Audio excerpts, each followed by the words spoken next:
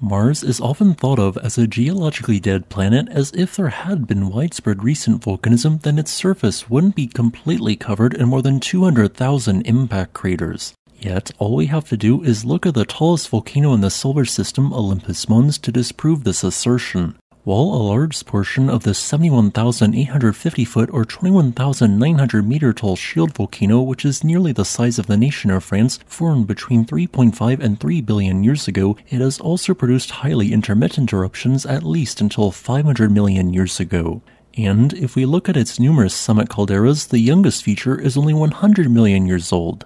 In fact, there are some scientists who suspect that it has erupted far more recently, with reported northwest flank eruptions potentially occurring as recently as 2 million, 2.4 million, or 25 million years ago. These dates likely represent this volcano's last eruption, meaning it may not be completely extinct, merely dormant.